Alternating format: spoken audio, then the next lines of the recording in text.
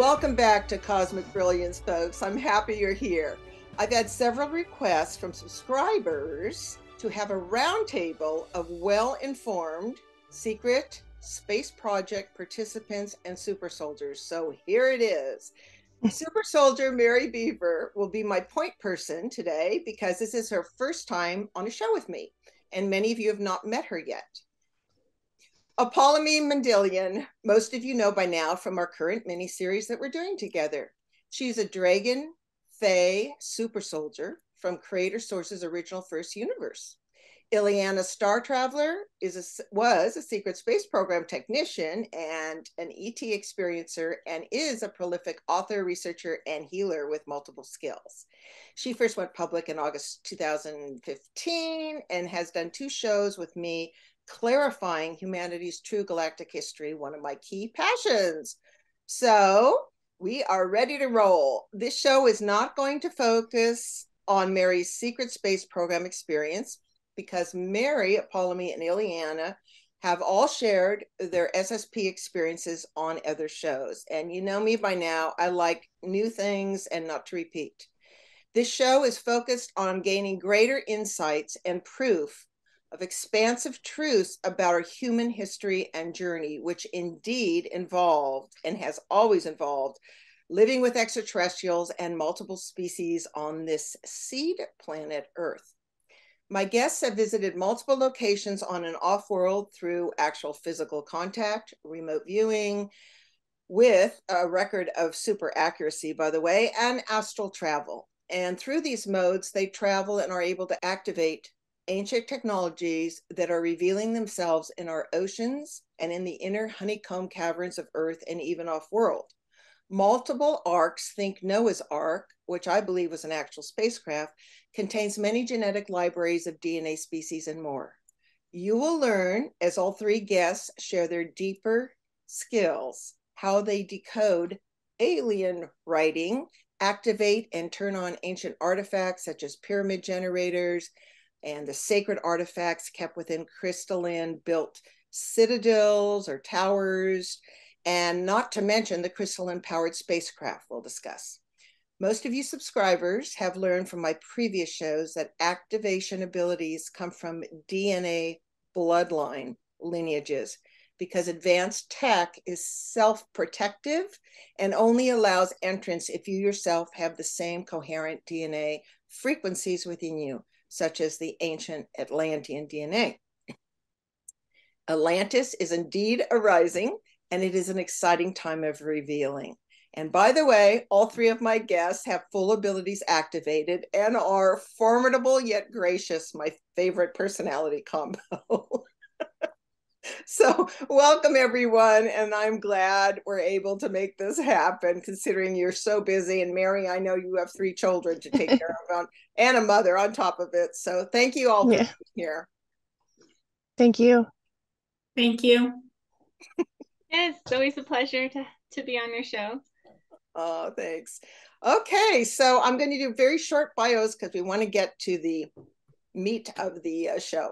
So Mary Beaver was a super soldier in the U.S. Army and SSPs with very high clearances, an ET experiencer and linguistic specialist, which includes being only one of 8 people that is able to decode the ancient Phoenician language.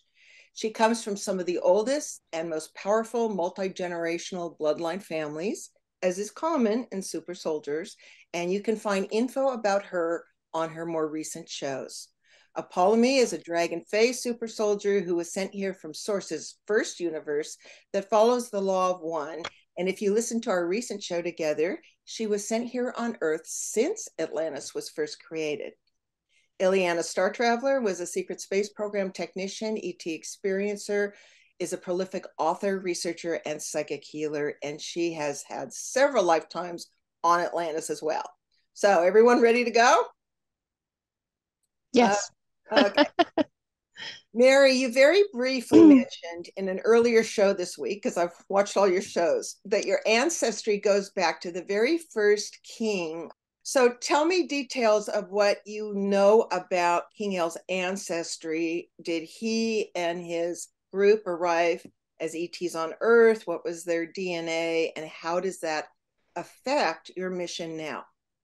So it's King Neil, Oh, Neil. and Neil, yeah. So if you Google the bloody hand of King Neil, you'll see that whole mess. So what it was is when they conquered and pillaged whoever the beings were at that time in Ireland.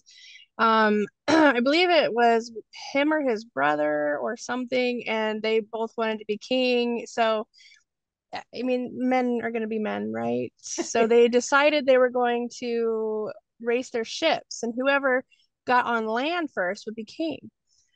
He was losing, so he cut his own hand off and threw it on shore after settling his kingdom and whatever, and looking at the damage of the war. He rode by this farm that was obviously destroyed, and it was a wheat farm. So there was this little boy. I don't know how old he was, and he had a soft heart for him, and so he adopted him officially. But he was considered the adopted bastard son of King Neil, and his name was Wheat, so that way they could remember where he found him. So I am actually the bloodline of Wheat, but if you know anything about these elite families, they don't actually adopt outside their bloodlines. We just don't know, down here who we belong to, right? They know all of us, because they use us as, whatever they want. Right. So, Fascinating. yeah. And So in some of my shields in our family, you could see like the lion, and on top of the one of the shields it has wheat sacks and stuff. So there was a marriage contract. And I at one point contacted National Geographic to see if they could help me find out about this stuff. And they were like, well, we can't get involved. And I'm like, God, that would be so great. They could ship us everywhere. We could go through this whole journey of a biography of discovery. But because I was just more interested in the treaties, what those looked like, the marriages during all these wars that my family were involved in. So, oh my goodness. So you started really researching. Good for you. yeah. And what dates approximately was King Neil? Well, I tracked him down to 1111. That's interesting. Yeah. But I am okay, so here's the misconception of humanity. Of course, there's going to be your religious people that are going to be like, no, man started 6,000 years ago. They didn't. We're part of the ancient bloodlines, and so I can, if I really get down deep in there and maybe do some favors somewhere in the high levels, I can trace it back to 75,000 years. Mm, that makes sense. Yeah. And by the way, most of my audience is pretty sophisticated and has watched a bunch of things. And, Yeah. I honor all spiritual beliefs because we're an international show. But no matter what our spiritual beliefs, we are here hopefully to expand our consciousness and not remain rigid. So that's the path I take. So feel free to say whatever you wish to. Okay. Okay. Well, All I right. don't like to offend anybody, but No, it's no, no, no. it's all a waking up process. There's truth. There's two truths in the Bible. There's Satan's truth, and then there's God's truth.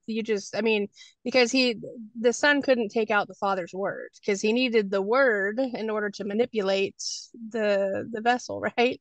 Mm-hmm.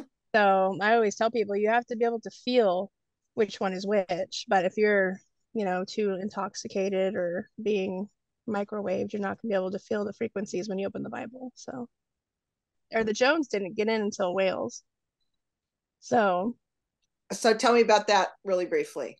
Jones was the lords and knights in Wales, and that's where one of the treaty. I believe a princess was married over to the king or somebody in Wales during the Irish English Wars. So that's how we became slaves, as we were prisoners of war. So then we were sent over here to the Americas, which again was very interesting. I can't believe they shipped over a 105-year-old lady, but okay.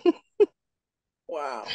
That's a lot. Yeah. Well, you definitely have got Norwegian and you're like a Viking sister of mine, so you got to have some. Yes. Well, I have 45% Scandinavian and Norwegian, and if anybody knows Scandinavian, it's just the northern part of Norway. So there's a whole different fight about that. Yeah. Those guys split. One was pillagers. The others just wanted peace, but yeah, they couldn't live without each other. And when they stopped fighting each other, they went after everybody else. So. Tell you. So now you previously mentioned in another show that your family has DNA of the giants. Your brother, I think one brother was close to 7 feet tall, and the other 6.5, or uncle. You also mentioned that you wear makeup because your eyes are ivory. So my question is that Anunnaki related, and what genetics are in your DNA? So this is going to hurt a lot of people's feelings. I know it will. The Anunnaki actually are not from here per se. Their ancestors were, but there was some point in our history that they fled. And they came back as the master builders, but they're more of the parasitical, just my personal opinion and my knowledge. They like to conquer and take. So again, our history goes back way farther than anybody knows. But I don't have Anunnaki, so my bloodlines never left the planet. So yeah, what is the ivory eyes about? It's just the angelic, because angels actually don't have dark features on their face. So I'm a cusp between the redhead and the albino. So I have the red hair here, but when I take all the makeup off, there's no eyelashes, no eyebrows. That's interesting, because one of my questions for you is, do you have seraphim or angelic in your soul? I'm angelic. Yeah. I come from the prime. And the primes are the archangels. Right. Many of the archangels are also considered seraphim. There's different class. You've got your healing angels. It's up that on earth as in heaven, we all have our different classifications. So I'm a fighter. So I would be one of the warrior archangels. No kidding. But I'm a healer. I mean, they had combat healers too. So I haven't my genes, just like your guys's, are, they're broken apart. So I can't heal a human physically. But I can heal small animals. Like I can give them back life. And I can heal them from dying. So you can bring animals back from the dead, quote unquote, but not no. So you can't interfere with death. Once the soul has left the vessel, you can't interfere with that. That is, again, that's a whole different dimension. And if you mess with that god, it becomes some kind of celestial fight, and then that's where it becomes toxic. So no, if the vessel is still, if the soul is still in there and it's saying maybe I don't want to leave, then yes, I can give it some angelic energy, and it could reheal the body and give the chance. But there's cases where it shouldn't live. Like with I'm a farmer, so we did chicks with my autistic son, and some of them would come out deformed because they were in the egg too long, and I'd help them get out. And I know how to keep them alive just by using the frequencies. You just hold them into the circle of life, and you give them a little bit of your essence, and they're fine. But the thing is you can't fix the damage. So I don't have that ability. And if I do, it's locked in the broken DNA or the suppressed DNA. And yeah, so it's like with Down syndrome, again, if we get into that, the body doesn't match the soul. So it gives a certain feature of the physical and the facial to indicate that, hey, this is a really high level god that came down to teach you something, and you tricked it into a lesser body form. So, but I can heal the brain, but I can't heal the physical part. I can't give them like a face like ours. Yeah. Okay, I just wanted to, when you said I can bring back the animals, I just wanted to clarify that for people listening, what back meant. Like back. Well, usually anything 3 minutes is considered dead. So if it's like 5 or 6 minutes, again, if the soul hasn't detached from the vessel, I can connect with the soul and, give it a chance if it wants. If not, then I let it go. Okay, so can you specifically share your genetics? Like your ET genetics, there's a pure angelic or whatever that you are holding in your body. You may not be able to share all of them. Maybe they're top secret, but They are. I don't know what they are. They won't give them to me. I just know that when you have a Archangel clearance, that you are part of the Archangel Okay. bloodline. Yeah. Yeah. Ileana, what about? I have a question for Mary. Was King Neil able to regenerate his hand? Did he have that ability after the race? Because you said he threw the hand to win the race. Was he able to regenerate the body parts? I don't I don't know. I didn't after I usually just kept going to see where and how far I could find it.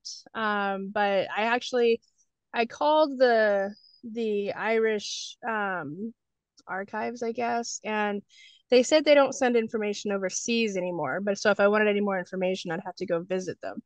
And same thing with Wales. So it's really funny. I have a friend over in Wales, and he has a last name but Jones. I'm like, oh my gosh, wouldn't that be weird if you're related? That would So be. I was like, one day I'll make it over there, and he said he would take me anywhere that would show our history. And but yeah, they don't want to. It could just be me. There's just really something about Mary that yeah, I never get to get my hands into much. There's roadblocks everywhere. So Oh, well, that's not surprising because you're yeah, such a, a heavy hitter, put it that way. right. Um, so a lot of people ask and are very confused about the difference between angelics and humans, if they can be the same, how that works. Since you said you're angelic and you're here, could you explain a little bit about that for people? Yeah, so the human vessel, when we were created here, again, just to my knowledge, other people may have more or different ones because there's different God creators. Not everybody on the planet was given this particular strand.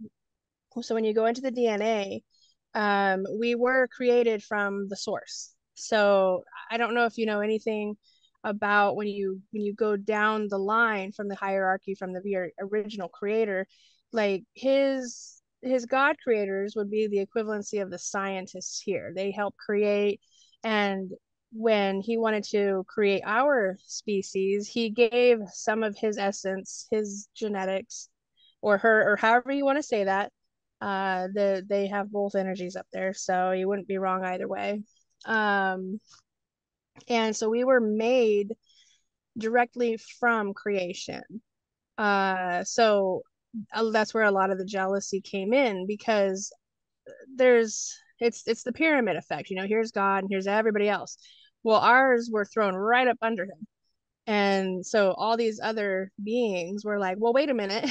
Now that makes them more powerful than us. And that's kind of where that, you know, That fight was against us. that was the issue with the jinns and the fallen angels and all that, right? Like jealousy and different things going on. The jinn are the fallen angels. Oh, they are the same as the fallen angels. Yeah. Yeah. They can still leave the planet. They have wings. They can fly. But yeah, and Lucifer is a jinn, but he's still an angel. They're all angels, but they just have one set of wings. Now, what type of angel is different? So you do have your earth angels, which heaven on earth would have been their era, right? And then we came, and that huge fight kind of broke out, and it was like, I'm going to corrupt them because I want my children uh to have the pure essence.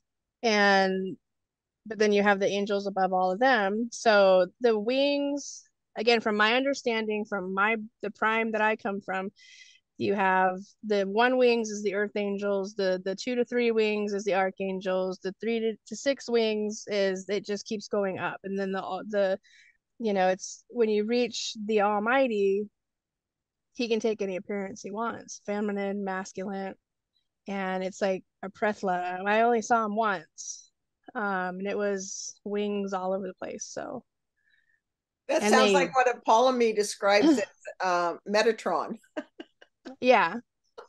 So, but yeah, it's, and they don't talk. You're talking telepathy, so it's energy frequencies. So I don't physically talk in words when I am dealing with the fates and the heavens and stuff. It's just telepathy and energies. Right. Okay. So So there's a lot of levels of different, like there's a lot of levels of us. So exactly. Do either of you two want to add anything to that? Well, I don't come from the Angelics. I come from the L race, and they're 12th dimensional beings that energetically can also take on any shape and form. So they, if they wanted to, they could have wings, and you would see it as energy, like glowing blue, white energy. Because 12th dimensional beings can expand their energy from inwards outwards. They can have non-corporeal bodies or corporeal. They can create ships from energy. And then when they're done with the ships, they can dissolve them and go back energetically. And they're multi-dimensional travelers. So they can go back in time, forwards in time, or our current period of time. So they're time travelers, and they're both male and female. They're here to help us with ascension process. Every individual wisdom life form that is of their race, the L race. And some have said it's Elohim. I'm not sure if they're Elohim or not, but they are energy, pure energy. So they can go to different universes as well. And they don't come from this universe. They come from 15,000 years in the future, but not from this one universe. They come from a higher dimensional universe. They came back to help us so we reach the shift point horizon in our Earth to be utopian 100 years from now. So they're here to help with that and to remove the darkness that's not supposed to be here and that was hindering us. Yeah, I Thank saw you. that on the timeline. It takes you see that as another timeline? What did you say, Mary? I saw that on a timeline. Oh, on a timeline. Okay. On a It takes future. a village to come in and do this ascension. What about you, Apollymi? I came from source creation Hanova to this universe as punishment, but also I had a mission. Well, I still have a mission, basically to keep an eye on some of the higher life forms that have come into this universe. If they get too unruly, I do have the right to send them back to source universe. And I also work for the Starseed Council from Source Universe, which basically takes care of seed planets. So my species is from Hanova. I am a hybrid of two species. And then my physical body down here that got created is actually has genetics of those two species plus some human, Pleiadian, and Draconian. So dragon, fae, fae chakrel, elf, elven, inner earth human, and draconian. And Draconian. Draconian and dragons are kind of similar, but they're two different subspecies. Okay, so Mary, now this is one of the things I definitely went zing with you, is when I heard in your other shows that you had previously mentioned that the more ancient Phoenician language you are able to decipher. And so do you want to explain to people, and that you're only one of 6 or 8 people in the entire world that can translate ancient Phoenician, which is, of course, one of the reasons they wanted to use you for that. So right. Can you give us the details that you can on the 2 kinds of Phoenician language and how that happened? Well, I don't know the Paleo and the Hebrew. That's kind of where they were like getting frustrated when I was at DC, because it's just the language of the slaves, if you will, which is unfortunate. And I think there's a movie that touches on that. The mommy, remember where the mommy was like, "Oh, the language of the slaves," so that he was talking about the Phoenician. So, and again, that was back in the time where they were just shifting over to the power struggle of the good and evil, when the pyramids were built, and the pyramids are more of a terraformer. So you can Google what those are. Those are interesting. And we're going to talk about that a little later. Yeah. So the ancient Phoenician does date back to 75,000 years ago, and I can't really say where the other one came from, only because that person's still alive and I don't want to get in trouble. But an individual had a what do you call it? An amulet, an amulet. Uh, and he asked me if I could transcribe it because again in Phoenician, but I mean I could most of it, but there were other symbols in there that were just different. I was like, whoa. And I was like, I don't know what that means, but it was just a like a 4D rectangle, and each rectangle had just, it was just a map of like, wow, mind blowing. Like, how did they fit that all that on this little tiny, amulet that they would wear on their chest? And a lot of good stuff in there. Even gave the name of Lucifer. Wow. Can you share Yeah, can you share any of that? Was it like I light can't give. language and everything, or is it all top secret? You can't share it. No, I can't give the real name of Lucifer because if you know his name, you can bring him back to the planet, and we don't want that right now. So, No, but I mean, just what other info you oh, got. so it had like the star maps. It detailed like literally things like you would say, so you could open portals, and you could draw in more alchemy from the dark sun, which I know a lot of people don't know about the light and the dark sun. But redheads are keepers of both. We draw the energy from it.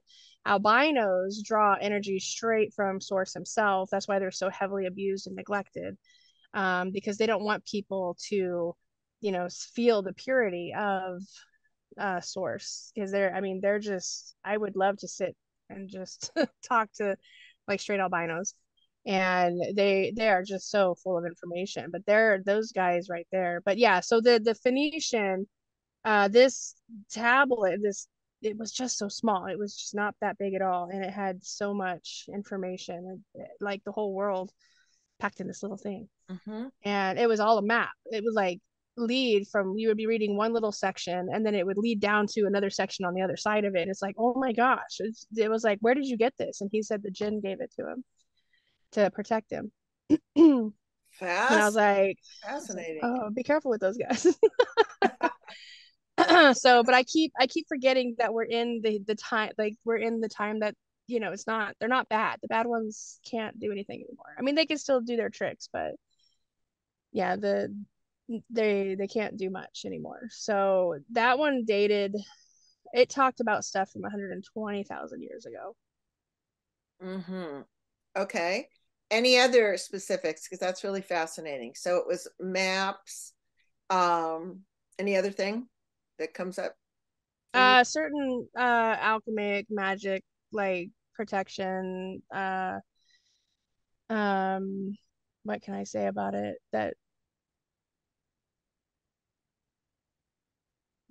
curses, had curses on it, like how you could curse your enemy. Wow. And did it have the author's name who wrote this, or who? No, Okay. nobody. So they don't, in the ancient times, there were no authors. You didn't claim anything as yours because it's not really yours. Does that make sense? Yes. Even though you were gifted with the thought of progressing, it was something that somebody higher up gave to you to make better on the area in which you live in. So yes, we have all these ideas, but we are constantly downloaded by our higher self, other people, other beings, and since we're down here, we're secretly being upgraded, but again, you can't do it fast because we'll all explode, because we're still just a very sensitive tissue. I'm just gonna let you guys know easily on it. Yeah. Spontaneous combustion. Yeah, it really is. Also, don't get too close to the giants. That happens, right? Yeah, I was probably the closest one because we shared a similar DNA, but not close. It hurts. The vibration. You're just like, it's like you're being electrocuted. You can't explode. I mean, they've had soldiers walk up to it just to watch them explode. It's awful. Like, oh why my would God. but you're drawn to them because you can feel their angelicness. But because we're in the third dimension and they're higher, you can't get close to them, or their frequency is way too high. And So this is the giants that for the last 10 years, folks, have been activating stasis pods and all over the place, and they've been coming alive. And unfortunately, what's been happening is certain groups have been running around capturing them. Yeah. Well, it's like when you go to the Summer Gate, if you actually get the chance to go to the Summer Gate and go beyond it, like Captain Bird did, you have to go through a process of cleansing, and you have to get rid of all the parasites because they don't, it's the same thing here. They don't want you bringing in your, defects into their world. And you have to be upgraded genetically just to live past that gate. Okay, now the Summer Gate, folks, Admiral Byrd went into the center of the Earth. So the Summer Gate you refer to as what?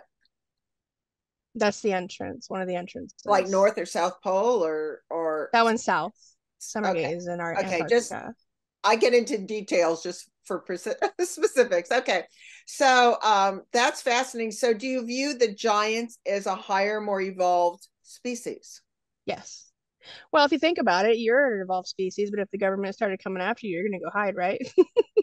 Right. Because none of us have an army to protect ourselves. A lot of people just call them Nephilim and fallen ones and bad ones, and they have all different names. Not all of them are, but they are all captured in the event that they have some kind of, fifth and fourth beings abilities, because the sixth and the seventh, our generation and the last generation, we were cut off from our abilities, and so that's why when somebody pops up with something, the government's right there. That's right. What I was saying. Your handlers are telling on you because they're like, they want that glory. They're like, oh, I got something. You guys got to come check it out. My kid levitates things, and then the kid's gone. Right. I know. It's like you have to keep your light down. It's right. It's tricky. Okay. What about Ileana? Do you have anything you want to ask her? I'm sure you do. Well, I have a comment about the giants because I remote viewed giants waking up in the Middle East, and their energy, they talk telepathically. They don't verbally talk to each other. They're telepathic, and they're guarding these wands and staffs, something that's supposed to elevate this planet and the light of the planet. And when I was connecting with them, I could feel how they want to come to the surface of this planet, but they're in hiding because they're constantly being pursued by black ops operations and groups. So they're on the move. They don't stay in the same place too long not to get captured. So, and again, if any human comes near them, they're going to feel the telepathic connection, almost this crackling energy from their telepathy. And it could literally smash a brain because they don't communicate verbally, these ones that I saw. So for them to stay hidden, to stay quiet and quietly move, not to be captured, I think that supports what Mary was saying, that military can't come near them. And if they capture them, sometimes the military might be killed because these giants have upper abilities. That's fascinating. What about you, Apollymi? What do you have to add to that? The only giants that I remember is basically when I was Bridget, because Dagda was a giant. I kind of remember some of the giants when Antarctica was not covered in ice during the time of Atlantis. So, and yeah, they are very telepathic, and it can take them a little while to get used to interacting with smaller things, so that they're not hurting people, because again, that's a lot of power coming into a tinier skull. So it can do quite a bit of damage. When they try to speak to you, it's like they're extremely yelling in your head, but someone's like taking a bell and just ringing it at the same time over your skull. Whoa. That is really fascinating. Now, you said they're telepathic, as most things are. And I remember, Mary, you mentioned in one of your shows that I noticed that the more ancient Phoenician is more of telepathic than a written language. Is that correct? Right. Well, like I said, the language of the slaves is a spoken word, because the bloodline of Cain, even though he was educated, that's where he deprived his people. They could speak, but they weren't allowed to write. So when they created their own language, I guess, And that's where but that was the writing at the time, was the Phoenician language. They created their own, and it's completely different from ours. And I have the actual photos of the tablets, the ones that they show. And that's why I'm like, when people say that they can read those, I'm like, you're not reading the right one, because I saw them make them. And I saw how they like covered it in dirt, made it look like they found it in some tunnel. Oh, interesting. Yeah, so that kind of irritates me. The real ones, and I have had two preachers, or what, I don't know what the pope, I guess maybe underlying smaller popes, I don't know what you call those. Two of them called me, I think in 20, either 20, the end of 2020 or sometime in the beginning of 2021. I was contacted by the Vatican, and they A wanted surprise me, there. right, they wanted to take me to the halls of knowledge, and I was like, I'm not allowed to go there, and so no, but why? And they were like, why aren't you allowed to go there? And I was like, yeah, those other things aren't going to let me go there. And they were like, well, we have we'll take you. And I was like, no, I'm not going. They're like, yeah, you are. And I'm like, no, I'm not going. But what do you want me to go? I mean, why do you want me down there? And they were like, well, we want you to read some of the emerald tablets. And I was like, oh. And I'm like, well, which one? Because there's more than 10, just so everybody knows. But they're dark. There are real crystal emeralds, so it's way darker than what you see online. They're not going to really show you the real ones, because you could feel the frequency even on a video. But it's not even really transcribing with paper. I can, but it's more touching. You have to activate it. It's like a computer, like an ancient computer, that when you touch it, it's going to give you this big pressure screen, and it speaks to you. You can see it if you're worthy enough with the knowledge. So that's how that works. Now, I just want to be clear that this is in their places underground, where they have all the artifacts and everything they've gathered through the ages. They don't want people to know. This isn't like a hall of records somewhere else. I just wanted to be clear with that. Well, the halls of knowledge are definitely entrapped within the Illuminati's and the two kingdoms above us. So okay. So you did the emerald tablets, and you did the amethyst, the amulet. Oh no, I won't read the tablets. I refuse. Oh, you refuse those? Okay. Mm-hmm. Because the only one they really want me to read is the 1,000 Years of Life. Now, I don't want to give Satanists 1,000 years of life. Right. They're always obsessed. They're obsessed. Not that the extreme ones. Let's clarify that. There are some out there, but they're not all bad. So the extremists, we don't want them to have 1,000 years of life. They're obsessed with immortality, right? Yes, they are. Yeah. That's why I was, designed to be so resilient to death. I don't know.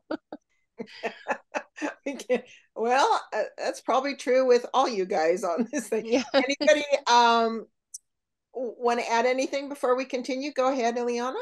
So I'd gone to the halls of Amenti, and I saw holographic images of the tablets, and there's 14 tablets that I know of what I was shown. I didn't specifically choose the holographic section to read, but there's also different thrones: throne of life, throne of fire, throne of air. Like if you sit down in one of those thrones, it amplifies something in you. So you have to be very careful with artifacts.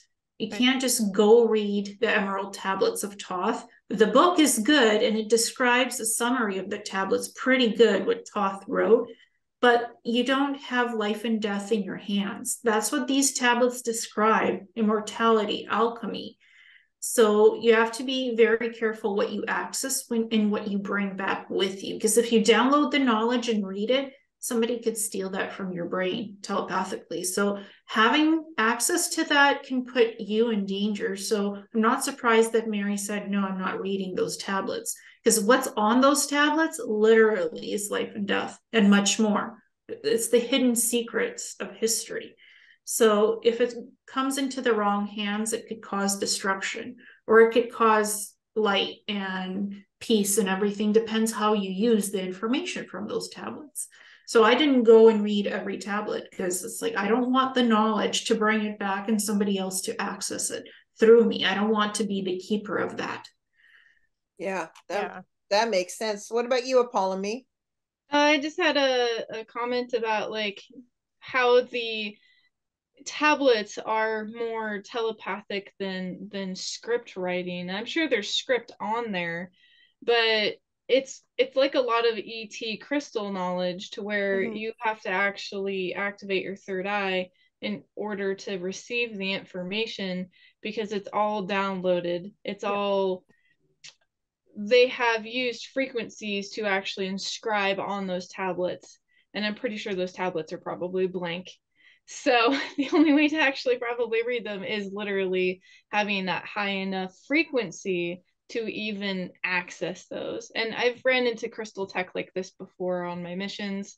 It can, if you're not of the right frequency, it can actually download viruses into you, and it can also download frequencies into you that you're not able to register very well, and it can mess you up.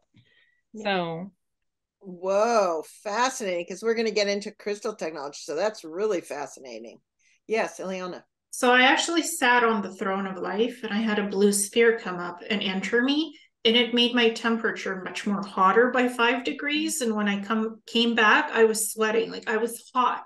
And now I can, like when it's really cold, I don't feel cold. That heat, it amplified my body. So be careful, if you sit on the artifact, it might do something to you. And it downloaded a lot of knowledge history of what's coming in the future from that blue sphere, because this was the silver throne of life.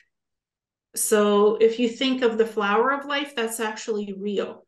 And it's not a bad source of energy. If it's not, if it's not shifted and the symbolism isn't changed, it's not a bad frequency. But if it's inverted, then it can be used for darkness.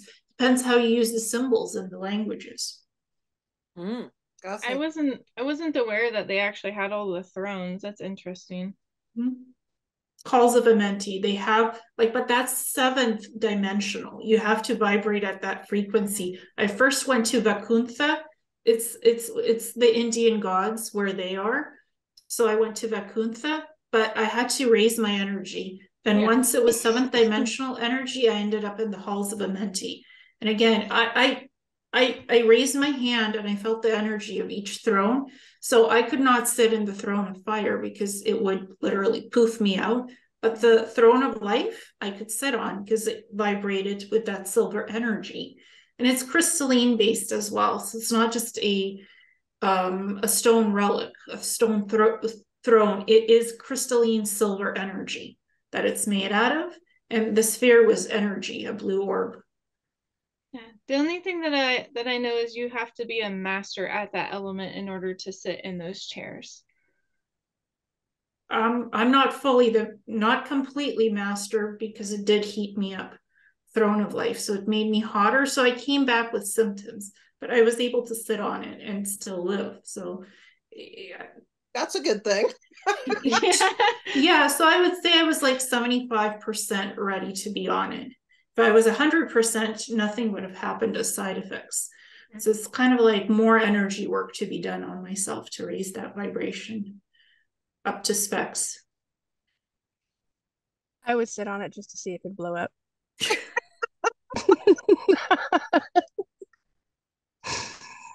I'm just kidding. Of course you would. Mary's the humble one of the group. Let's see what happens. No. This is why you go first. Yeah. Let's go for it. There's a misconception. It's not the Marines. It's really the Army that go in there because we're the ones that really just screw it all up. Oh my God, that's great. This is too much fun. Okay, so I just want to do one more connection with the Phoenician because it's so unusual to have someone who is adept at that. Is this true that ancient Phoenician was one of the languages of the one that's referred to as Yeshua, or Jesus? And when I first saw you, another hit I got, and I'm certainly can be wrong, is that you somehow not only had one of the most ancient bloodlines, but that you were very connected to the Magdalena lineage. And mega, folks, at least from what I know, MAGA is a word for, in India, it's a word for the priestly caste, but it actually means magical training, like the three magi that visited Jesus. Usually that refers to alchemists, astrologers, astronomers, magicians, you know, that kind of thing. So, Mary, tell me what you can tell us, if there's any truth to that in your lineage that way. So the three kings that came were Phoenician, just so you know. Ah, So the whole Bible story is based on Phoenicians. Okay, so all those people were Phoenician. And that's a lot of history. People are going to be like, no, we were Hebrews. But I mean, again, that's the slave bloodline of Cain. I wouldn't go running around telling everybody that. It's so the Phoenicians came first, but that was just that group. There were other groups like the blue aliens or the blue gods created a different group, which were the Africans as we know them today. But they were on this side of the world where we're at right now, and they've moved around because of all the wars. And there's thousands of gods that were allowed to come down here and seed creation, but creation said, oh, I want this design, so stick to this design. So that was the design at the time. Before it was the Jinn, before that it was something else, and all the way back to 65 billion years ago it was something else. so what specifically was the design? The humanoid. Okay. Yeah, and that's where the gene comes in. Is we're all brothers and sisters and cousins, and because we share the same Noid gene going back 65 billion years ago, maybe more. The same annoying gene. Annoying, yeah, because we all annoy each other in one way or another, you know. Okay, first Apollymi, then Ileana. So when you say Noid, like define the physiology of Noid. So Noid is a certain shape that we have right now. It's just the shape, because there are other beings that are similar to us but different appearance. Like we know that some of them have like arms or 6 arms, or lots of legs. They're still a Noid. So when you break all the genes down, and we have anywhere between 24 to 34 chromosomal genes, the very first 2 to 4 genes is a Noid. It's called Noid. They've manipulated it and changed it to something else to throw people off of what we really are. So the Noid gene is the mold of creation. And then all the other God creators put in different ones. So the Noid gene was there to have the base of shape. And then on the human side, the creator said, oh, we'll put my genes in next. That's going to fuel the essence of the creation. And then anything after that is your abilities, and they're all different because it depended on like the scientists on Earth, the God creators put in their genes of what they wanted. Like that's why we all have different abilities. We think differently. We physically work differently. It made us, unique in that way. But the Noid gene is the clay model. So we all follow the same sequence of the same body. That's why we get confused when we see other people, that might be blue and they have like fish ears or something, and we're just like, oh my god, you look like us. Did you breed with something weird? But that's the basis of the model. So God said, here's the model. Create. So no wings, no tail, no second set of ears. Right. So the Noid gene is just the clay model, and then the creator gods came in and put the wings and the tails and the fish ears. There's a pattern that's often referred to in researchers and SSPers. They call it the design of the 5 stars, like a starfish, 2 arms, 2 legs, and a head. So is that what you mean by like that's the clay? That's the clay. That's the clay model. Okay, because humanoid model is found everywhere, all over the place now. Right. That's why we're old. That's our key, is that's what tells you. But a lot of people out there believe that, like the Anunnaki, they were created here, but there was some kind of catastrophic event that made them flee. Mm-hmm. And they probably went galactically jumping everywhere. And then the Earth is alive, so it'll send out signals to somebody of a higher power that has the knowledge, wizards, whatever you want to call them, ancient masters, and they're allowed to pick up this frequency from the Earth, because we're created from the Earth. So therefore, it's like your mom, something's wrong, even doesn't matter how far away you are. If something's wrong, you're gonna call them out. Hey, something's happening, are you okay? That's what that is, Mother Earth. Oh, beautiful. You're getting that frequency. Beautiful analogy, and makes sense. Now, Ileana, you being somewhat of a geneticist in several lives, do you have any input or anything you'd like to ask?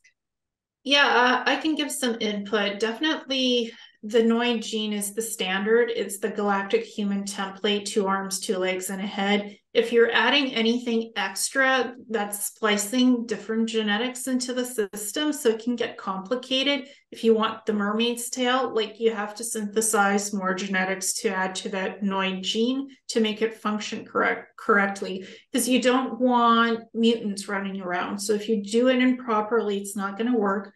Then you have to clean up the mess you made. So it has to be, the genetic splicing has to be perfect. It has to be God's perfection, literally, to work correctly. And I wanted to ask Mary a question, like, do any of us have the MetaGene? Because hybrid star seeds are coming in, and like, do they have the MetaGene? Because they have abilities. The kids have special abilities. Do any of us super soldiers or those kids have the MetaGene in us? All of you do. So, and Apollymi and I have talked about this. After the 5th era of man, they stopped giving us powers, because I don't know if it was maybe the superhero complex, where you had one person on the planet that was chaos to himself, but everybody had to save him, right? So there's no balance when everybody has powers. So it seemed like at the 6th and the 7th era, an era can be a long distance. It could be a couple thousand years, it could be 10,000 years. We have no idea how long certain frequencies of man have been here.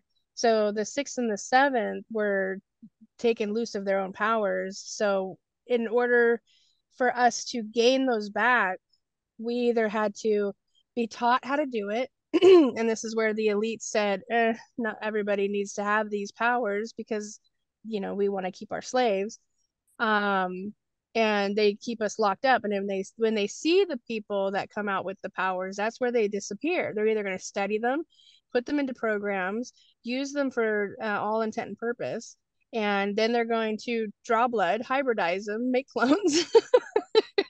Right. And it's just a super lab of nonsense, to be honest. But I do understand kind of why they do it, because now we have the 8th era of man coming in, or the 8.0 edition, and that's our children. So that's why a lot of kids are seeming more smarter than the education system, and you see more like teenagers bursting out against things, or being more extreme, because their abilities are a lot more prominent now. Even though they're being shut down, it's there. So they're going to reach their goals faster. And it's like us trying to teach our grandparents how to use a computer, right? Right. Right. So And you yourself were labeled Asperger's. And of course, we know that's very high IQ in a certain way. And all of those labels are really advanced beings coming in. What I was going to tell you, Ileana, is that I had added the metagene as a question. So it just shows how telepathic you are. Oh, no, not me. It was source creators. Like, you got to go and ask this question. Source creator is listening to this right now. And he's like, you got to ask that question. You got to bring in the question, because the energy essence is here, and the energies are activated, and the light is activated in galactic humans, which are us. So this metagene stuff it's activating, and certain people, their abilities are activating. And it's part of the horizon shift, that 100-year cycle of upgrades and evolution. It's just part of humanity's next step. And source creators like, you guys got to talk about this, bring it in. So perfect. I added it right before the show because it's one of my passions. Apollymi, for you in one sec, but I think someone should define what metagene means for people who've never heard of that. Yeah. Apollymi, do you want to go first, or do you want? I've never even heard of the term before. It's called the God Gene or whatever. Okay. Mary, do you want to talk, or Ileana? Well, that's what the basis of it was. Is you've got the Noid gene, and then you have the metagene. Everybody has it, whether you can activate it or not. That's the first thing you see when you start getting your powers, whether you know who it is you're seeing. It's him, you'll see him in a different form, whatever you're comfortable with. Like I said, they don't have to, look like the Greek angel with the billions of wings, right? But that's what I'm saying, is everything it's kind of like stacking onto the genes. Now the eighth era of man will be up in probably the 40s and the 50 chromosomes, whereas we're still down here in the 34, and people are like, oh, mind blowing. And I'm like, yeah, wait till you see what comes next. So because there's so much disinformation about this in the, and it to me, it was one of the things they were hunting for, quote, way back in Dan Burrish's coming forward is like, who has the metagene? Well, yeah, everybody's got it. It's just whether you are, I guess, clicked into it or not. Because if you're still sleeping, then you obviously, you don't even think that water actually can rise up north. Right. You're not. I don't. I've seen water go the other way before, and it was like, how is it doing that? I mean, they're gonna look at it like, oh my God, we're in like some sacred Indian burial ground or something, and we just stepped up. Yeah, they're gonna make excuses for it rather than higher self-consciousness. So I love it. Makes sense to me that everyone has the metagene or the God gene or whatever. Now, just to clarify, another thing for our first listeners who've never heard this term, what does that mean? It means that you can access all abilities as creator. Is that correct? Yeah. No, not all creators. You're yeah. It depends on what you ask for. That's why I don't really like the Bible. I don't hate the Bible. I hate the confusion in it. So it used to teach you a long time ago the different gods. And that's why when they refer to, the Greek gods and stuff like that, the Bible even today still says the one jealous God doesn't like you worshiping the other gods. He's not saying there aren't other gods, but the Bible today says the one God, but he doesn't give the name. So you have no idea when you say Almighty God. Exactly. You're leaving it open for some gods to be like, I'm bored. I ain't got nothing to do. Let's go mess with this person. I agree. People don't even know who they're praying to, which we stress.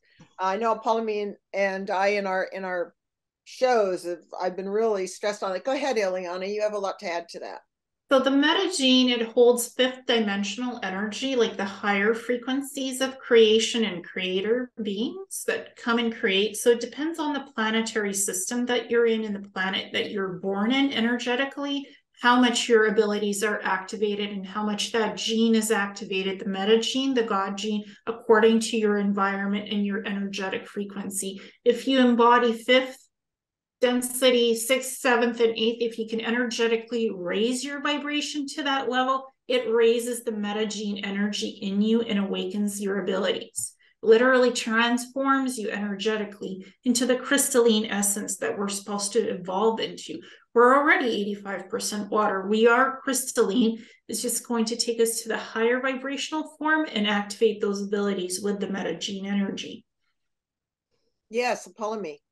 Yeah, no, Ileana is 100% correct. And this all has to do with the piezoelectric properties of our DNA, the bones, tissue. And again, water has memory. So our planet's natural Hertz frequency is raising up, which means that people are going to be born with more senses that, our grandparents may have never had. And experiencing this personally, I started tasting everything through my skin. I'm starting to be able to feel vibrations that shouldn't even be felt by most humans, because they can't really register that sort of thing. You know, being sensitive to electronics, where I can feel the radiation and the frequencies coming off of it. These are things that most people don't have. But when you have that higher genetic vibration, you're going to have a lot more senses, and a lot of the new generations aren't even going to know how to deal with it. You know, it's something that's new, that's coming in, and if it's not wrangled in and taught, it can make you really kind of unstable, because you're getting bombarded with all this stuff that you don't even know how to deal with. So it's important to start teaching the younger generation, you know, even with their learning disabilities or, you know, stuff like that, that there's nothing wrong with them. It's just that they're thinking and observing consciously on a different spectrum than everybody else who's on the planet. That's really important. Yes, Ileana. So electronics, it's all signal and frequency. So if one form of electronics doesn't work for you, try to get another one. Try to get a different cell phone. It might have a different signal and frequency that will not trigger your sensitivities of the 7 senses or the 6 senses when you're beyond those 5 senses. Because I'm also sensitive to signals, frequencies, electromagnetic energy. So if one device doesn't work for me, I'll just bring it back, return it, and get a different one, and sense the frequency and the signal of it. And if it matches and vibrates with mine, then it'll work, and I'll keep it and work with it, because it's not going to hurt me. Yeah, I have to agree. I'm embarrassing going into a phone shop to buy a new phone, because I'm all like this. I'm like, can I turn it on and just do this? And I'm like, nope, not that one. And I'll go through like 8 or 9 phones. And my brother's just over there. He's like, oh my gosh, this is so embarrassing. Why are you doing this to me? And I'm like, because you don't understand. I have to live with it. Right? That's great. Now, you did mention crystalline, so let's move into the next part, which is all of you having contact or knowing something about or visiting or activating because you all have unique ancient DNA. I believe, Mary, didn't you say that there's something like 75 arc ships around the world? Was it, what was the 75 referring to? Was it arc ship? Yeah, so the world has its own fail-safe plan like we do. You know, we have our backup plans. And so the ancient, and again, those arc ships are a lot older than people think. But they, like everything else, can mold to its time. So the first beings, or the first noids that I know of in the ancient and the forbidden history is the reptinoids, and they had our same shape. Uh, they did live during the time of the dinosaurs, and they had access to those ships. There were more at that time. And I didn't think that the comet was real, but apparently it was. So I'm like, that kind of blew my mind. I'm like, oh, it was real. I thought it was a spook thing. So it did hit the planet, and it did take out other ancient planets that we don't know about. That's where a lot of the, you know, the more rings of other things are out there, is because there was other planets that were destroyed by that whole meteor. And I don't know if it was because maybe the gods got mad or something and just chucked some salt behind them and said, let's see where it lands, kind of thing. They're funny. They are funny. I'm not gonna lie. They, you know, They have their moods. yeah, it's interesting. So the reptinoids left before the big meteor, because the planet, and it was so big, they thought the planet was just gonna explode. Well, it ended up it didn't, right? So they didn't take everybody off that planet. Now, these particular reptinoids, when they fled 65 billion years ago, fled to the Delta Quadrant. And that's where a lot of, I would think, the newer species of reptilians came in, because they've had a lot of time, you know, to mingle with other species. Give or take that billions of years. Okay, so define alpha and delta. So we're in the alpha quadrant, correct? Right. Of the galaxy or of the solar system? The metaverse. The metaverse. Okay, we're in the alpha. And you said they went to the delta. Yes, yeah, they fled to the delta quadrant. Well, okay, so I'll throw a word at you. I don't know if any of you have heard it before, but tesseracts. Oh yeah, yeah. Okay, so when we're done with the timelines, okay, so the reason the Illuminati are so high up there is because they are not part of the timelines. They don't have anything to do with anybody's timelines. They're only in the dimensions. That's it. So the timelines are created mostly by us. We create and we mess up our own dimensional frequencies, which is also referred to in some ways. There's a lot of different ways to talk about the tesseract, but the tesseract is infinity. And it's, you could put circles, squares, you know, you could make that shape any way you want. That's what the dimensions look like, and they're infinite. But we don't know what infinite looks like because we can't think past that. And that's what the levels of dimensions are. So the way I was taught through the secret knowledge was the tesseract was 1 square, 2 squares, 4 squares, and it just kept squaring. And then you'll see different drawings. It takes you out of the 1 level of the first dimension, which is the first tesseract. That's where this is where the flat earthers are going to not like me. So that's the flat earth. You're in the 1 dimension when you're on the flat earth. So let's rethink that. You can only go this way and that way. That's it. And you can find this information online. It's no longer secret. And the second dimension is the first box. Or no, it's creating the second box. It's just making the box instead of just a 1 stick. So third dimension is you're making the 3D box. Fourth dimension, you're making the 4 boxes all together, so on and so forth. So it's like the ribbons of life are the dimensions. But the evil AI or frequencies, if you will, decided to astrobate that into, well, the first thought was, well, what if I did it this way? So there comes your first timeline separation, which caused a rip it. But then everybody was like, oh, okay, well, they knew how to jump back from that timeline into their dimensions. So it didn't affect them. It just affected everybody they thought the process to go through. So then all the timelines started messing up. And then somebody figured it out and wanted to go back in time without closing the gaps of the timelines that they already had, which created other issues. So that's what we're kind of seeing right now is the closing of the corruption of the tesseract. So we don't want those other timelines out there. We don't want to go, what if I was still married to my ex-husband, right? You don't want that timeline to come up. You want to leave that right where it's no repeat performances. Exactly. There you go. No, thank you. Leave the what ifs in the back, you know. Move forward. That's where the past, that's why they keep us like haunted about our past, so they could keep these timelines open. And we're going to constantly be like, well, what if I did this? Well, what if I did that? So therefore, you've gotten too far away from the actual tesseract that we forced ourselves to stay in the 3 dimension. So that's where the 6th and the 7th kind of, you know, hung themselves pretty much, because they were like, oh, well, what if?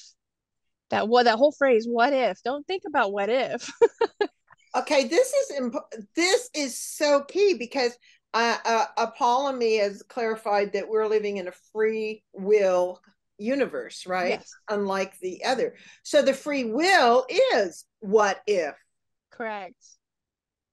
But that's where you get stuck. That's quicksand. Okay. Oh, what if I just kept going? I'll walk right past that quicksand as you're sinking lower and lower. Okay, so what's the point? Do many what ifs? No. Run away. Run, Forrest. Just keep going. No, literally don't. So I want people to get a takeaway from this. What is the best way for them to go through life at this point related to what you're talking about? So you have to forgive yourself for your past. And so in the secret teachings, it teaches you, and again, a lot of this is coming out. I do have the portal to the Illuminati and stuff like that. And I don't read everything because I didn't want nothing to do with it. But I do find the light stuff. I do find the things. I sometimes read through the things that say, how to pretty much drive this vessel, because your soul, how do you got to connect that soul to this vessel? And that's a lot of where our problem is, what if I just didn't listen to this consciousness and I went over here and I was just gonna go do what I wanted? Mm-hmm. That's your free will, but then there's consequences to both sides. You got good consequences and bad consequences. But when you keep opening those bad consequences, they're making new timelines for you. And the more timelines you have, the more you got to heal to get back to the Tesseract. So if you want to quote, stay on, shall we say, the divine Tesseract or the most optimized reality, how would you do that consciously? You have to forgive yourself for making the mistakes. You don't have to forgive the people that hurt you. That's like Apollymi says, that's a Yahweh thing, but Yeah. yeah, I agree with that. I don't, if somebody's gonna try to kill me, it's like, wow, that was your consequence, not mine. Exactly. Yeah. So there, and her and I have talked about it. There is the law of one, and then there is, free will. If you can talk your way out of something, talk your way out of it. But again, there's going to be consequences. You have to own your action. You have to, forgive the action. If you're the person that messed it up, I mess up all the time, and I may not realize it at first, but I'll come back and be like, I think I made a mistake. I'm not sure. What were your feelings? Mm-hmm. Let's talk this over. And you don't have to go back to the people that hurt you, whether they knew it or not consciously, whether they were under the mind control. You just have to forgive yourself. You have to heal yourself, and you have to stop living in that past, or those timelines will never close. And you restrict yourself from moving forward into the higher consciousness, the longer life living, the age regression. And you can hug a tree and trees will light up and heal you, but you have to heal your own damage first. You have to own the consequence, and then find your own truth and why you did it, what you did it, and be like, that was the dumbest thing I ever did, and don't do it again. Right. And that will guide you back to the Tesseract Yeah. reality. And then the dimension. And so yeah. the goal in a certain way is to absolutely forgive. And I'm 100% in agreement with you of everything you've done, because to me, it kind of nullifies karma from a multidimensional viewpoint when you do that. But then what about people who are projecting and have dreams into the future? So you're saying, okay, like, let go of the past, which is a good thing to do, and integrate and forgive. But where does our free will come in? Like, oh, I want to try this, or I want to try this. You're saying it's okay to try things as long as they're positive and well-intentioned and follow basically the law of one concepts. Is that what you're saying? Okay. That's been my understanding. Yes, Ileana. It's like choosing the stable path and the most stable, positive timeline, because I see the future events, but I try to stick to the most positive, stable Tesseract timeline event so I don't stray and go where I shouldn't be in the Tesseract. It's like navigating the maze. If you choose the right path in the maze, the light opens up and you see the path where you're supposed to be, because you know what's most stable and the right choice for you. That's free will choice, and how you make the choice to stay on the right path timeline that in the Tesseract. This Tesseract is time travel. Tesseract is everything infinite in the universe, but what do you choose the right path to your infinity and to your stable core timeline, so you're not branching off on multiple timelines and getting lost. Stay the course, stay the stable Tesseract path, then you know what your present and future is with a positive outcome based on the choices you make now. Okay, so if you were going to devise a mantra, because people are doing, like, I ask that whatever, I want to create this, da, da, da, da. What would be the mantra, would you say, that is the most beneficial for that? Anyone want to come up with a statement that, yes, go ahead. So you don't ask for anything. The only thing you should ask for is guidance, because again, when you ask for something, they look at it as greed, selfishness, and it's going to take you down the wrong path. So guidance is always the best thing. Because when you say I, you're taking away from the, the God above you, because you're making yourself the God and you expect him to give you gifts. It's like when we tell our children But aren't you one? Aren't you we are basically one, one? but there's a separation. We have a separation, and Ileana's right with her statement that she just said. You want to stay on the right path, but they're going to throw a wrench at you on purpose because again, you're in the arena of the gods, Oh, okay. and they need to be entertained. So I Okay. mean, we think the arena is Rome, but no, it's the whole inner Earth thing. That's where we're at. We're in inner Earth. We're not inside the Earth. We're inner Earth, surrounded by the other 75 countries. So Interesting. Okay, so mantra or what would be the most productive way of staying on the Tesseract by guidance? adventure, just live, have that adventure, and you do have to make the choices. It's kind of like a video game Zelda. Well, if I go here, I'm gonna fight this guy. If I go there, I'm gonna get this treasure. If I go here, there's and that so in the ancient times where the wizards would send their meant or what do you call those? Accolades or whatever. Yeah, they would send them on quests, right? They were just sending them away for them to discover themselves. What they were looking for was already inside them. But they can't just tell them, oh, hey, it's right here. I mean, you and I have done that for years, trying to tell people, why do you got to go so far? Everything you need is right here. But people need to discover. They need to grow. You need to have accidents. You need to feel something. It's like we tell our kids, man, how many times are you going to hit your head on that wall until you realize it hurts? It might be a lot until they realize, man, I've got a headache. you know it's self-discovery, self-awareness, and we do have to. And my grandma sometimes would even tell me, how many times are you going to jump in front of a moving train before you can't take that? And I was like, I guess as long as it takes. Right. Right. I was like, sometimes people need to jump in front of a train and hope they can make it to the other side, and I've been fortunate enough I've made it to the other side, but there's that day I was waiting for somebody to hit me real hard till it was my last moment.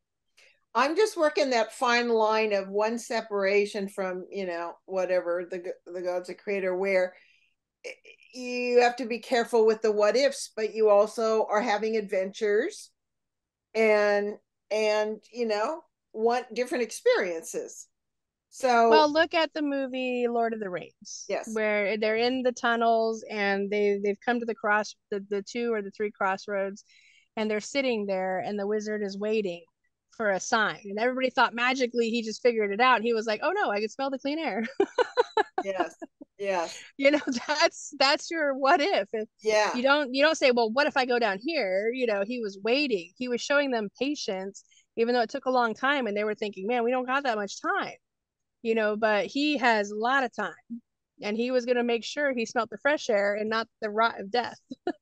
Well said, because you want to be able to tune into nature, and nature will respond to you and let you know also, your surroundings will let you know if you pay attention. Yeah, the energy frequency, what you embody is what you hold within yourself. So I am healed. If you think of yourself as healthy, I am healed. If you say I am sick, you attract the sickness energy to you. So don't attract what you don't want to have inside yourself or around you. Make your own reality. Positive manifestation is about, I am healthy, I am successful, I am manifesting good things in my life, I am on the right track in my life. This way, you're doing the I am of the internal God creator that you are, and you're not taking anything away from the other gods and creators. You're focusing on your internal body within, in your soul frequency, to be the best that you can be in the light frequency, and the light and the physicality. Your energy is your soul, and it's also your physicality as a creator being. So focus on the positive, and you create the positive focus and the positive Tesseract timeline, because you can make many timelines, but you want to be on the most stable one to focus on what you need to do in your life to be happy, successful. I am is your internal self, the chronometer of taking care of yourself. It's not, I want more money, I want this, I am this and that. That's just external things of society and materialism. You are energy. Focus on your energetic creation and your energetic well-being and health. Then you are healthy. You embody what you create, input, output.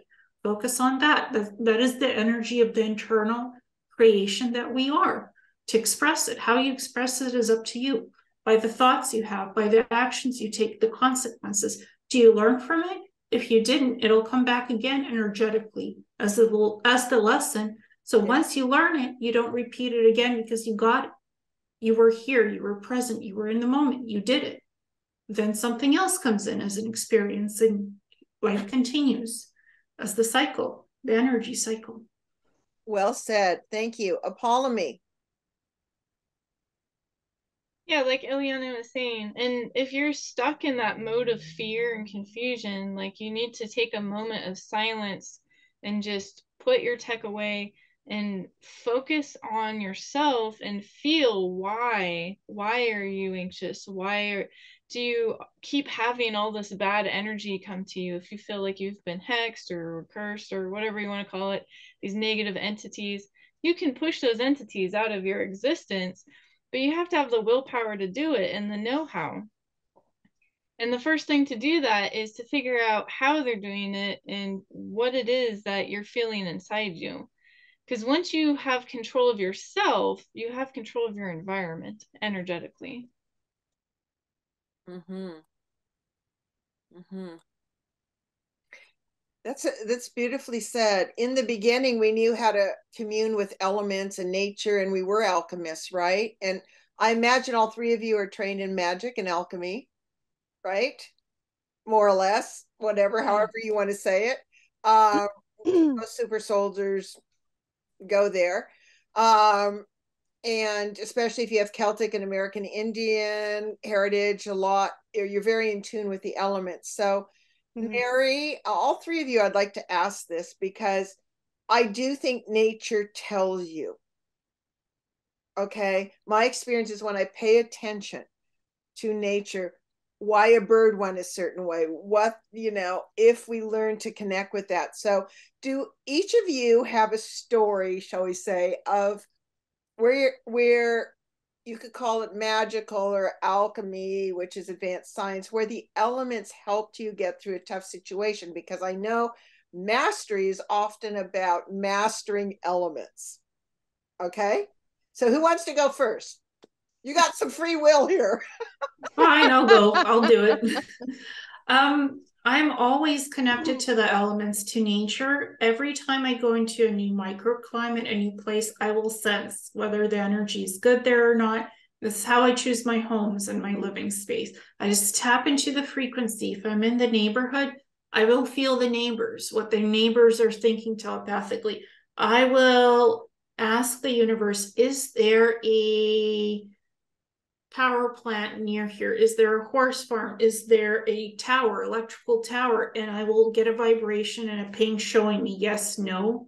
So I will use my body like a natural pendulum system to sense my environment, to make sure I'm in the right place, because I'm very sensitive to the environment and the place and the people. So I will scout it out energetically. I will stand there for 10 minutes and just connect to the whole universe of the microcosm of this neighborhood and its people. Is it healthy? Is it not healthy? And it'll give me the download of all the questions I have, and that I decide, can I live here or not, based on the answers I get from the natural landscape of where I am and from the people in this neighborhood. And that's one little microcosm of a whole existence on this planet. So you have to go to each section of where you might want to live and test it out before you make a choice of where you want to be. So I don't need to say a specific event or a place. Every time I go somewhere, this is what I do to make sure it's safe for me or not, because I sense everything in reality and it's telling me details of what this is or isn't, whether I should be here or not. Sometimes it's none of my business to be in a place. So then I just gently leave and go somewhere where I should be. So those are great suggestions. Thank you. Who wants to go next? Apollymi. Oh, Mary. Okay. I guess I'll go in.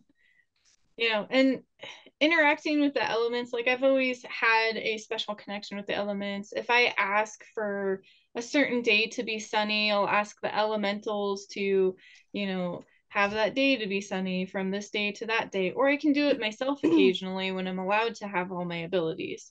You know, I'll it's kind of weird. I'll do it like a dragon cry, and all of a sudden the sun will start to part the clouds.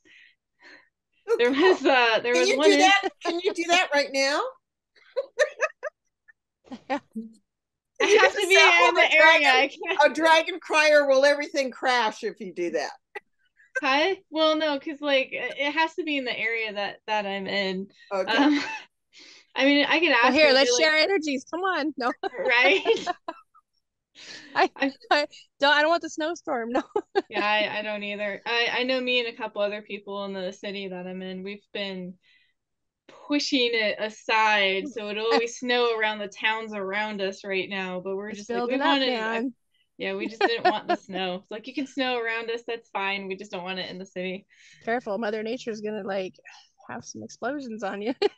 Well, I asked the elementals because they know the air currents more than I do. I've had my bouts of trying to control it myself, and it's fine around my area, but it gets a little weird around, you know, 2 towns over, and I'm like, maybe I should, you know, learn a little bit more before I do that.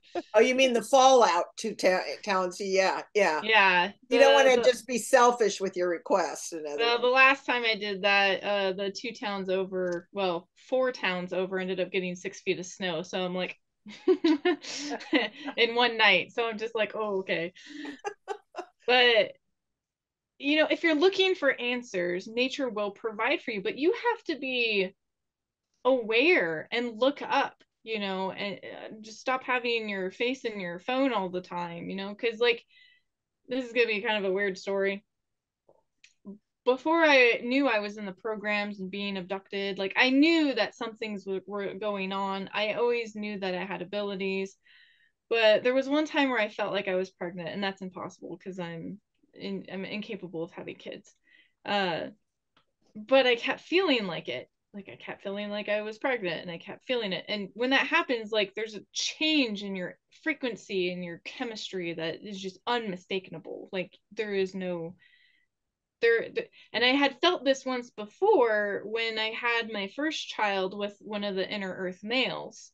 So I knew what this feeling was, and it was, you know, so, but I kept asking. I asked for 4 days, like hardcore shouting out, you know, been like, hey, I need a sign. Is this something that's been happening?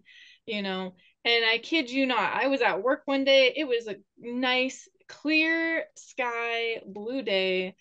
And I went to throw out the trash, and I look up because I had asked it like 10 minutes ago again. And I look up, and I kid you not, I took a picture with my cell phone, everything. And there was literally no written in the clouds of the clouds. There was just no N-O. The N was kind of pointy, and the O was unmistakable. And they were right next to each other. And I took a picture, and I showed my boss, and he's like, well, someone got their answer because I didn't tell them what happened. I was like, yeah, I'm sure they did. Well, that's a pretty good example. What about you, Mary? I just go hug a tree. Oh. They're the oldest form of life other than water on the planet, so they're connected to the Earth's core. So, what was the last message you received from a tree? You know, I really can't say. Top secret? Well, it might upset like the world, but yeah. I had to think about that. I'm like, oh, well. They're like, have fun while you can, because we No, something's well, let me see if I can hint at it. Something's supposed to resurrect. It's not the second coming of Christ. It's a program that was murdered maybe 200 years ago, but it was a program that Christ had put together. Now the Illuminati are going to be like, what? Okay. So I've literally been like battling this. I was angry at the trees. I was out there cutting firewood, and I was yelling at the trees like, no, this is not, we are not doing this. I don't care if you drop down on me right now. We are not doing this. But so it Was is this program negative? Is that why? no, it's very positive, but it has the same name as one of the bad ones because it was taken over. It was like everything good taken over, Oh, right? okay. But it was a program put into place by Christ or Yeshua a long time ago as a fail safe or something in the future. Yeah, I think so. And I mean we can do it. I'm just trying to figure out how. But I mean, other than that, like if you want to self-heal, because the trees love to heal. The Native Americans, that's why they're always out in the woods for like days at a time. If you find like a trove of small trees lined up, you know, like three or two on either side, whichever, and there's like a kind of a little bed-like area, you could put leaves and stuff, something comfortable, lay in between it and just get lost. Just let your mind go. Let it all go. The trees will protect you from nature. So, I mean, unless you're there to create chaos and then you might get attacked by a mountain lion or something, but that's the only time that nature actually comes after you if you are considered toxic or disrespectful. You have to respect everything you go into. So before you walk anywhere into any kind of national forest or something like that, you have to touch a tree and just close your eyes and just say, I'm just here to get away from it all. You know, I'm here to, you know, cleanse myself. And you'll have a good experience. I mean, you'll see animals, they'll test you. They'll put deer and rabbit out there to make sure you're not going to kill them. And if you didn't ask for them as food, which we know we're not starving out here anymore, we have all that fake food we can eat. Um, you have to go in peace. It's their house. So you don't want people just walking into your house, right? You're gonna get defensive. So, but being in between trees, they will heal you, heal your elements, cleanse you out, do what they have to do. And Native Americans and some SSP soldiers actually harness the Earth's energy to heal broken bones. Mm-hmm. So that's awesome. Yes, Apollymi. To let you know, those broken bones have to be set. Okay, it's not going to magically snap in place. Well, right, yeah. So yeah, you do have to set it, but they can wield the energies, you know. I just wanted to clarify just in case someone's like, oh, okay. Then you rebuild the calcium and you rebuild the ligaments and all the other stuff to make it strong and give it a framework again. Right. So yeah, it's me and the Earth's energy, but the trees are very important. So I think it's very, very important to stay connected with that. Put the tech down for a while. But speaking of abilities and abilities to tune in and listen to nature and follow nature, why don't we do a last subject that is a passion about all these arcs. People, for those that are new, we didn't really explain. Most of them are ancient spaceships, and they're all around the world. They're in Japan, Hawaii, Romania. The first one that I heard about was in Antarctica from a secret space program, Cosmic Disclosure, by Emery Smith, who said, when they said, who is going to provide truth disclosure? He said, the Earth herself. She is uncovering and melting something and the ice is being melted in Antarctica. yeah. As the first one will be revealed. So, Mary, tell me what you know about that. If you've been there, if you accessed any of the huge things that are there. Oh, so I don't have all my memories of everywhere that I've been. I do not remember being in Antarctica. I do not soul travel because you can trespass if you for remote viewing and stuff. So I don't do that. Okay. And I know that a lot of people do it and might have permission or might not. I do know somebody got recently zapped by one of the space arcs by doing that. Because they can still feel you. They know you're there. And so well, you can only even get access if you have the same DNA. No, anybody can go on it. Even the extremes can go on it. They just can't activate it. Yeah. Okay. Yeah. Okay. Now, when they're, Okay. from my knowledge, when they're activated, they put up a shield, so you can go in it. But when they're activated into I would say a rescue, they're not gonna let, you know, certain people on there. You have to be a certain level of cleanse, level of consciousness. Purity. And they know your soul. They know everything about you. If your soul's too weak, they're not gonna let you on there. Because what they're gonna do is these arcs, like again, back 65 billion years ago, there was more. So when they helped flee the reptinoids off the planet, they took them to, again, the Delta Quadrant. They could have even gone to other ones. I just know about the ones that went to the Delta Quadrant, and they actually came back around 2015 because the Earth sent out a signal, because Atlantis used to be the protector of this planet. For Atlantis, well, we already did my Atlantis interview, so I was basically there for the actual creation of Atlantis before the first fall of Atlantis, which seems to be where humanity is starting to know the history, but they don't know the actual history of the actual beginning part. Knowing who took it over now, it's no surprise on that history getting erased. But yeah, we had things all over the world, and back then the world looked completely different. There wasn't this much of a sea, okay? The ocean was not this vast. But Antarctica was not covered in ice at that time. It was actually a huge port. It was kind of like the black market. So you had like giants and almost every other species there on the planet going through. There's a lot of Atlantean technology over there that was of the trading. I don't know anything about Atlantis after I had died, protecting it from Dark Draco King Lucifer.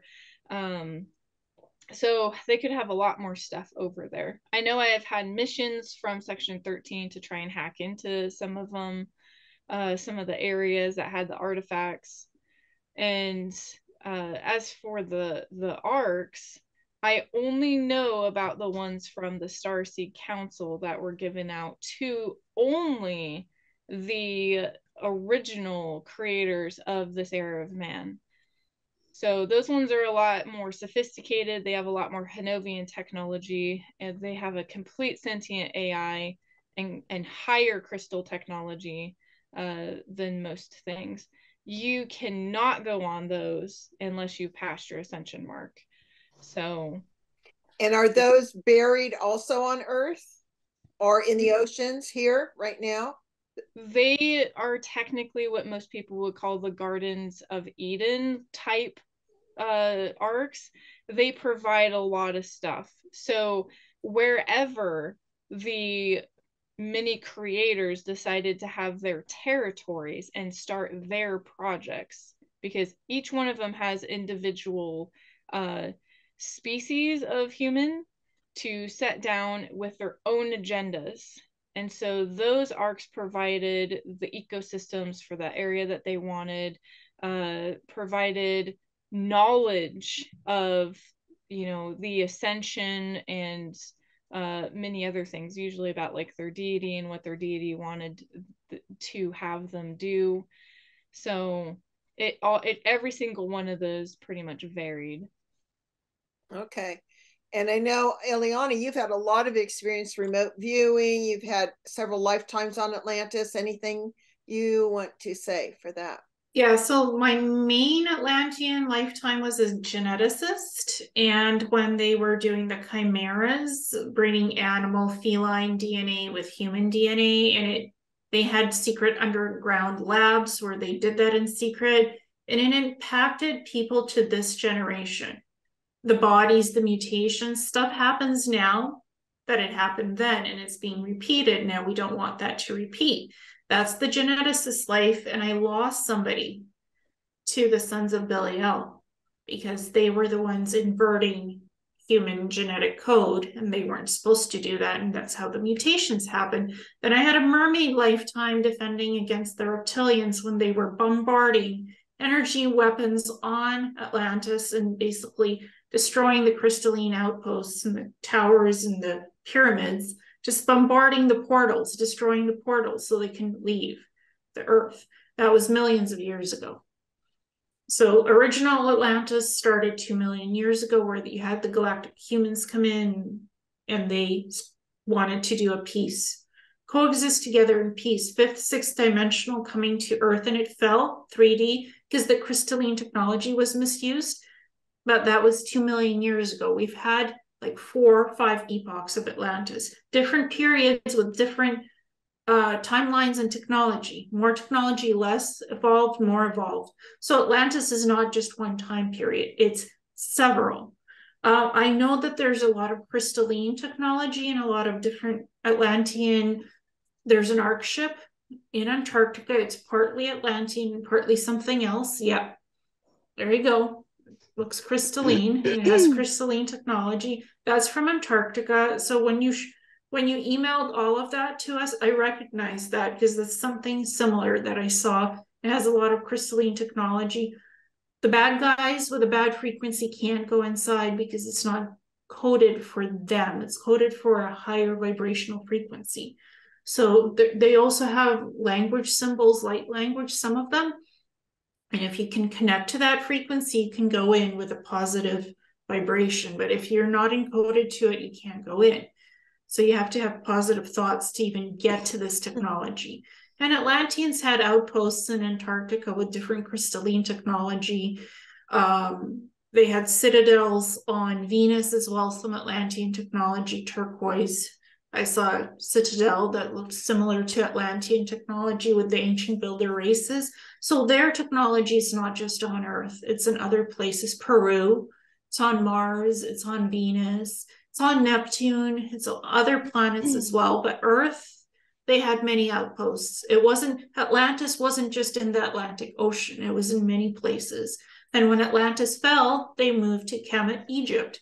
And the Syrians and the Atlanteans worked together with the crystalline technologies and the grid systems to shield and protect the planet against certain encroachers and invaders, because there were rebellions from Atlantis. Okay, well, this boy, we're gonna have to do another one when it's convenient, because I know there's a time issue here and we are closing down. So I need people to have your contacts. So start with Mary, how they can reach you. They can use my email, Mary at igySix.org. Okay, and do you have a website or YouTubes yet or anything? No, I'll be building a new one.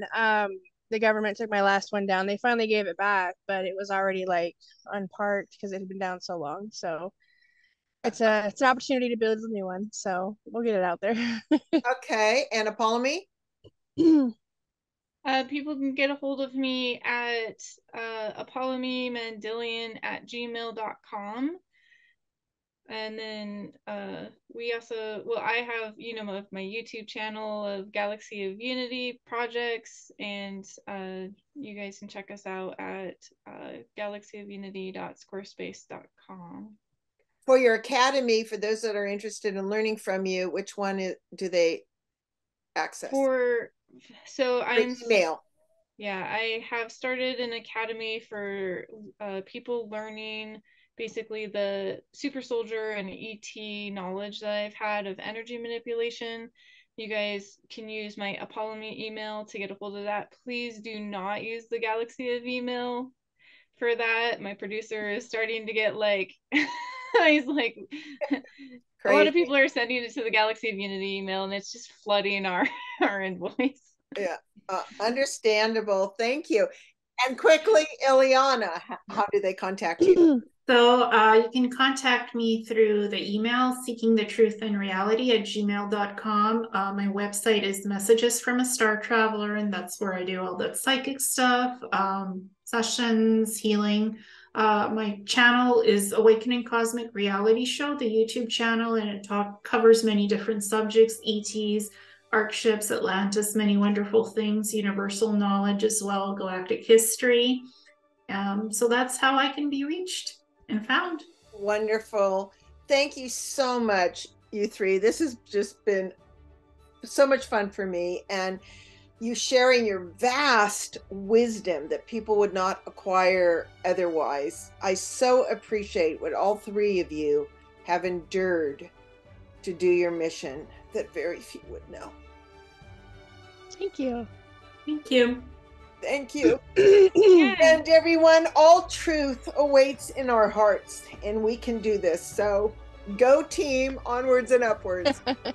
Till next time. Okay. Bye. Bye. Bye.